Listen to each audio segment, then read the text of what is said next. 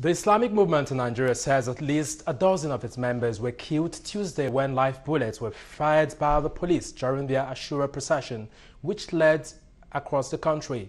At least 3 people were confirmed killed in Kaduna State and 10 others injured, some fatally, when thousands of IMN members, also known as Shiites, trooped out in the early hours of Tuesday.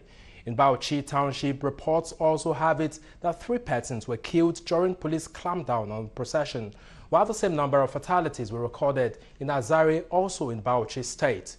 Gombe State also recorded fatalities as 3 IMN members lost their lives.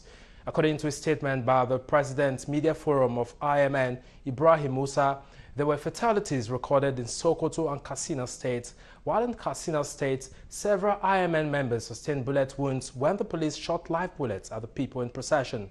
The Federal Capital Territory, which had in recent weeks been a hotbed of violent clashes between the group and the police, was relatively quiet, as there was a low-key process in Abuja. Recall that the Nigerian government proscribed the Shiites group and has given it a terrorist tag, thus making all activities of the members of the group illegal, a matter that is subject to ongoing litigation.